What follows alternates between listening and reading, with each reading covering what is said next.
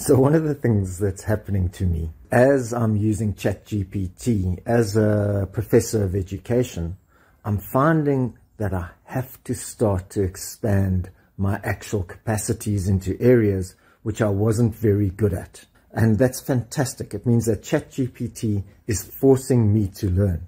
And I want to give an example of this. So one of the areas I'm not so great in is in data analysis. Now what you'll see, I've got ChatGPT 4 and you'll see that Code Interpreter has come out. Now that's a data analysis program. And there's a plus over here where you can upload a file. And what I've done is I've gone into Kaggle, which is a huge and wonderful place to do data analysis. I registered, and there you can see in education, there's all these sorts of wonderful files which you could actually use and just download. And what I've done is I've downloaded one of these files on Human Development Index and components. So there it is. This is what it looks like if you actually open it out in Excel. I hope that I'm actually registered in it at the moment. And you can see this is the kind of thing which I'd be working with, and this would put me off. Looking at a file like this and trying to work with it, I know that you could do it in Excel, but it's hard. So instead what I'm going to do is I'm going to go back into ChatGPT. Here it is over here. And I'm going to go plus, upload file. There we go. It says Human Development Index and components. So now let's send it a message and see if it can actually do this. So you saw the Excel spreadsheet. So now what I'm going to do is I'm just going to say, hey ChatGPT, please could you make sense of the following document and tell me what it basically means.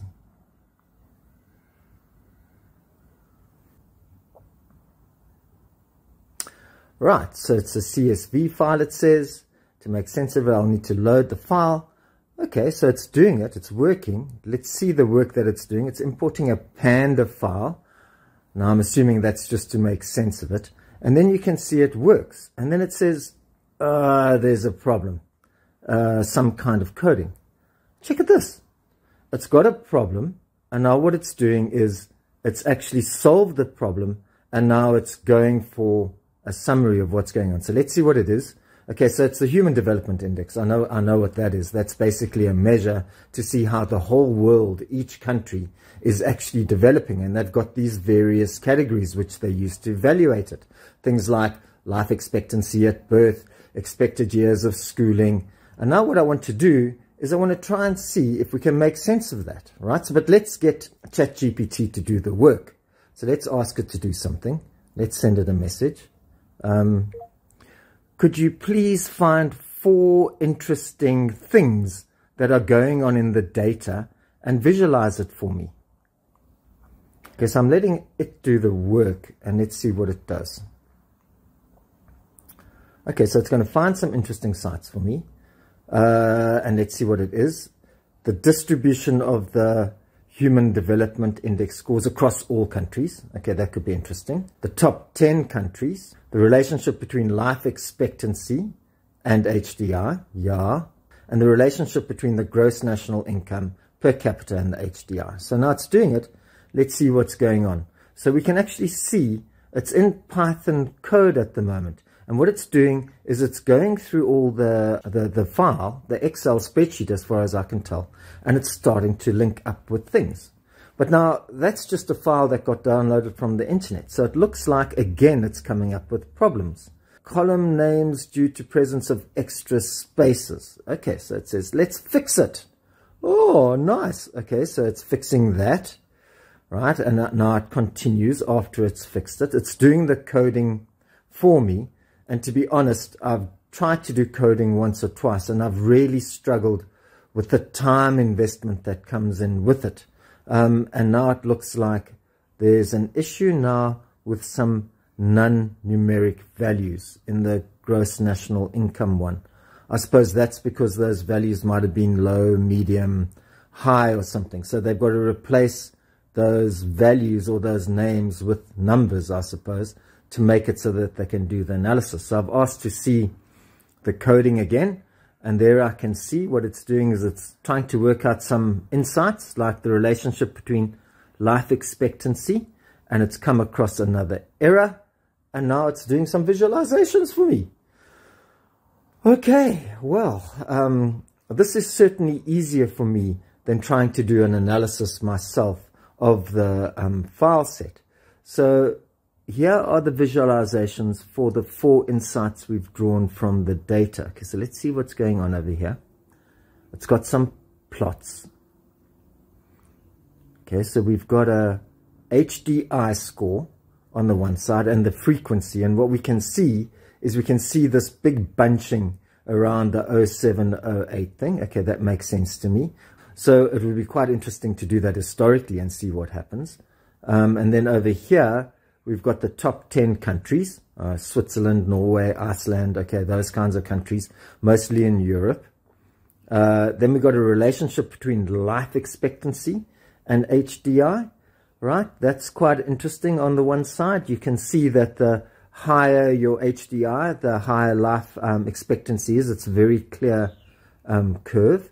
And that's good. Okay, so it's done that. But now, the thing is, I'm working with South Africa. So I'd be very interested to see how South Africa relates to this international picture. So let's ask about South Africa. Could you please do an analysis of South Africa and compare its results to the rest of Africa? And here we go. It's now going to do that. Sure, it says. We can do this. Let's first identify the countries in the data set that are Africa. Okay, so that's quite cool. Then we'll examine South Africa's HDI, life expectancy, years of schooling, and GNI, and compare those metrics to the African countries. So let's see how it's doing it. Okay, so what has it done? In code, it's listed the African countries. It's created a data frame for the countries, and it's run into, why is that in red? Has it run into a problem? No, it's presenting me with a set of codes. Okay, so South Africa, in relation to the HDI ranking, human life expectancy seems to be, human development is higher. South Africa has a better HDI rank compared to other African countries. So it means that we better, I say South Africans, in terms of human development. And then life expectancy at birth. The life expectancy at birth is lower. Right, so now that doesn't make sense. Let's see if we can get it to make sense of that. Why would South Africa's life expectancy at birth be lower than the African countries, but somehow its development index is higher? That doesn't make sense to me. Let's see what it says, right? Because it doesn't make sense to me. So this kind of thing where you're working across it, let's see. Oh, thank you very much. It's insightful. Hey, I'm a beginner. So it's composite. It's made up of several things. So it doesn't solely depend on life expectancy. Okay, I get that. But what I'd now want to do is interrogate this. But anyway, I think you've got the point. That what we have here is we have me having to learn how to do data analysis in a way where I don't know much about it. But as long as you just give it a go, it's going to start to teach you the stuff. That's what makes ChatGPT so exciting for me. Because I'm an old male professor who's stuck in his ways. And all of a sudden, I've got this space where I can be absolutely idiotic. And it's going to help me learn this stuff. It's absolutely fantastic.